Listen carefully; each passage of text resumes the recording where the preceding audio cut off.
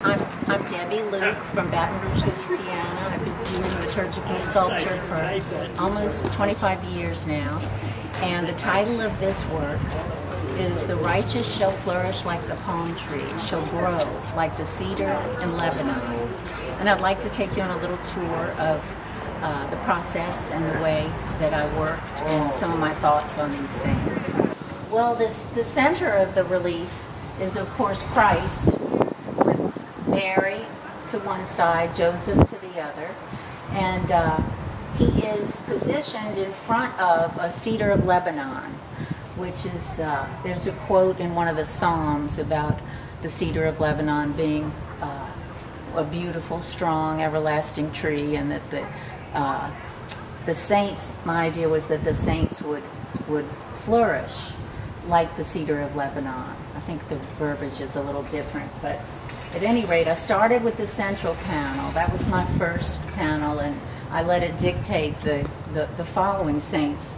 Now, the saints closest to Jesus are chronological, which is why I have Mary's parents here, Jesus' grandparents, Anna and Joachim, and they're featured with St. Thomas. And I might add that the selection of the saints was the decision of the people here at the center, the monks here. And so I just went with their selection of saints, some of which you'll find out are very common, and others I had never heard of. So we have Anna, Joachim, and Thomas on this first panel. That's the next panel I did after the central panel. Then I went to my right, and I depicted Augustine, who is being led by Monica. Many of you, I'm sure, are familiar with the story of Monica, who prayed for Augustine's soul his entire life. And they're followed by Bridget and Patrick of Ireland. And in my research, I found that Bridget was often featured with a lantern, a light, the light of Christ. And then Patrick, of course, holds the bishop's staff like Augustine does. And from there, I wanted to keep in the spirit of time. So I went back, I kind of went back and forth in my work.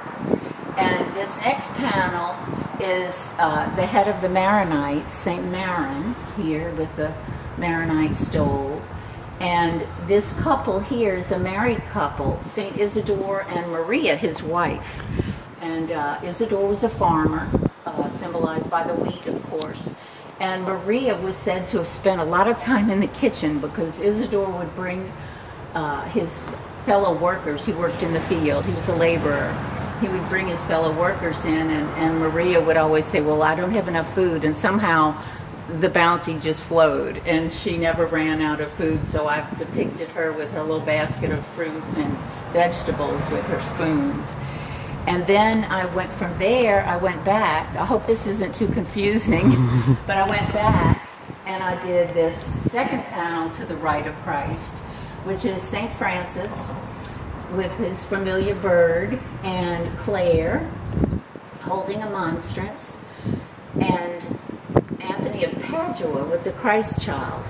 And the brothers here, the fathers, suggested this story that I had never heard of about the donkey. It was a tale then. Apparently Anthony of Padua lived at a time when there was the heresy that the Eucharist was not the real body of Christ. And he wanted to dispel that heresy. So the story goes, and you know, it's probably a legend, but it's a sweet story, that he had a donkey, and he said he wasn't going to feed the donkey for 3 days, at which time he would place a host and food for the donkey in another bowl, the host in one bowl, the food in another bowl. And sure enough, the donkey knelt in front of the host, the sacred host.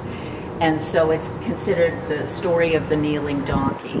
So we have the donkey looking up at the monstrance, at the host there that Clare is holding. Then I went back to this third panel, which is Agnes of Prague. A lot of people are familiar with Agnes of Rome, but this is Agnes of Prague, whom I had never heard of. And she wears the crown because she was royalty. And she could have lived a life of ease and richness and luxury, but she chose to follow Christ. And she had a connection with Clare. In fact, Clare, who had founded her order following St. Francis, Clare was said to have sent 5 or 6 of her sisters to minister under the direction of Agnes of Prague. And she's holding the San Damiano crucifix because, of course, her inspiration was through Francis and Clare. And then behind her is Lorenzo Ruiz. I didn't know anything about Lorenzo Ruiz. He was a Philippine, the first Philippine saint. And he was affected greatly by the Dominican priests who started the rosary, of course, the devotion of the rosary, from what I've learned. And poor Lorenzo, he has a very sad tale. He was falsely accused of a murder. And to escape the punishment, he fled on a boat to Japan with some Dominicans. And unfortunately, when he got in Japan, he realized that they were persecuting the Catholics there. And so he was put to death, not before he was tortured. And so he was also put to death with many companions. So I've suggested, you know, in lower relief, his companions there. And of course, the palm branch symbolizes martyrdom in Christian iconography. So he has the palm branch there. From that relief, I went back to our own American saints, Saint Gutteri, the Native American, and Saint Elizabeth Ann Seton. Gutteri also has kind of a tragic story. She lost her parents to smallpox, and she actually contracted the illness and was terribly scarred for all of her life. And she was ostracized by her own community. And she came under the influence of some Jesuit missionaries. And so she fled her Native American community and went north with the Jesuits. And she was said the reason she has the 2 crosses is she loved the woods, she loved nature, and she would walk through the woods and fashion little crucifixes out of sticks. And so, and they, you know, lined the path where she had walked. So she died at a very, very young age. But she left her mark in that area of the country. And then this is Elizabeth Ann Seton, who is considered the mother of Catholic education. She also had a very interesting story. She was married, had at least 4, maybe 5 children, I forget how many, sons and daughters. And she was very well connected on the East Coast with some wealthy families. She married into a family of some wealth. But her husband got sick, and they went to Italy because they had a connection in Italy, a business connection. And her husband ended up dying there. And she came back to the United States, and over time, while she was in Italy, she became a Catholic. She was from a Protestant family originally. And she became so on fire with the Catholic traditions and faith practices that when she came back to the United States, she converted. And much to the dismay of her Protestant relatives and friends, she converted, and eventually she was very well-read, very intelligent. A bishop there sort of drafted her to start a school for young girls. And so she's been featured here with a young girl, each of whom have a rosary. This gesture of hers is kind of the most famous portrait of her.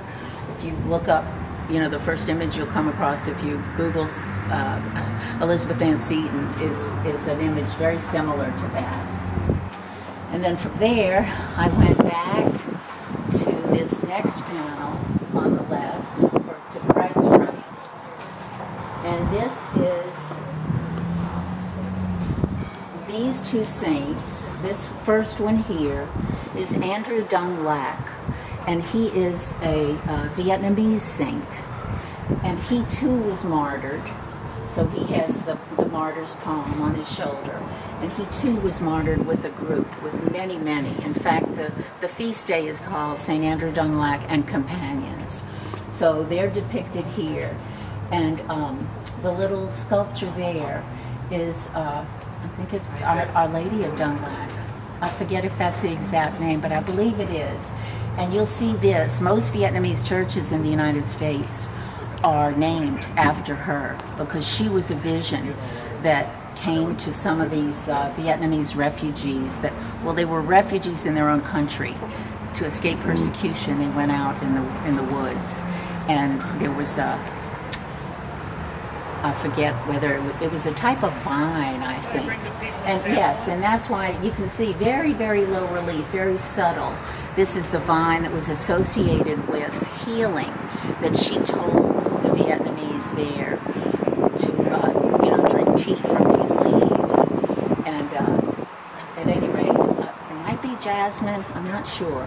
But at any rate, that's Andrew Dunglac. And then the next one is Conrad of Parsum.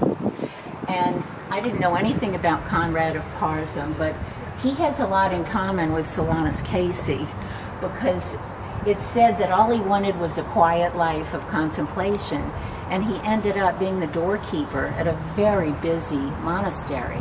Said sometimes he would open the door 200 times a day for people. But he kept this devotion to Christ and this heart for the poor throughout all his years. And so from there, I went to the second to last piece on this side.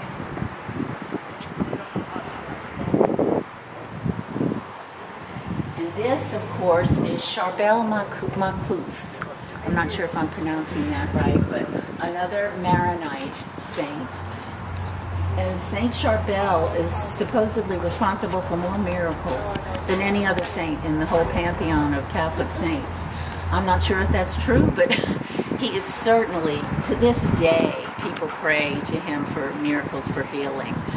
And so that's Charbel Macouf. This pair are the saints who ministered to the lepers on Molokai. This is Damien of Molokai.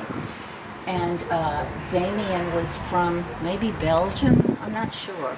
But at any rate, he ended up volunteering for this faraway mission to care for, the most outcast members of society who were banished to Molokai from the main island, Oahu, and other Hawaiian islands because they were considered untouchables. And Damien devoted his life. He worked very hard. He had very strong hands. There's an actual photograph of Damien that shows his left hand. It's very strong, and it's obviously a hand that has worked hard. So I wanted to depict that. And then when Damien got sick, this is Marianne Cope, and she came from the East Coast too, and she volunteered to go work with the lepers in Hawaii. And I hadn't known much about Marianne, but at any rate, she was ahead of her time in that Damien contracted leprosy and died of the disease. She was insistent with all of her sisters on hand washing. And so she never contracted the disease, and none of her sisters ever contracted the disease. I thought that was really, really interesting. Then we go back to the final relief on the left, which is three saints who are, of course, Solanus Casey. These are the most recent in time, of course. And the first one you see is Andre Bessette, who was from Canada, I believe, and he had a devotion to St. Joseph, so he's holding the St. Joseph statue. He, kind of like Solanus Casey, didn't have a great deal of academic prowess, and so he kind of wasn't considered for the priesthood because he had trouble mastering the academics. And but he became kind of like Solanus Casey in his community. He became well known for his illness, and people sought him out for miracles.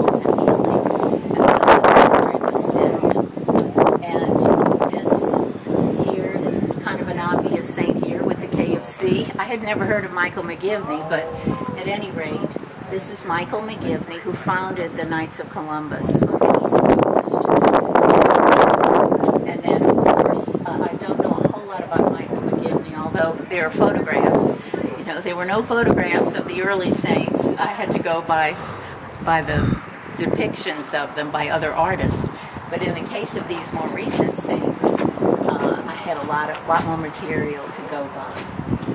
And then of course the final saint is Solanus Casey, and I wanted to depict him in that popular picture of him where he's holding the Bible. So that's the last but not least, certainly on this side. And then on the right, on the far right,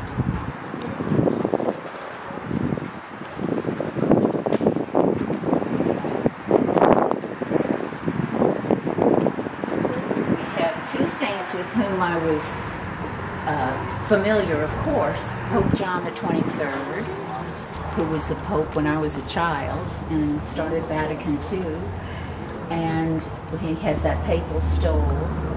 And then Carlo Acutis, who is very familiar. There are lots of pictures of him because he's our 21st century saint, and he's a young man who had a profound devotion to the Eucharist, and he documented Eucharistic miracles all over the world.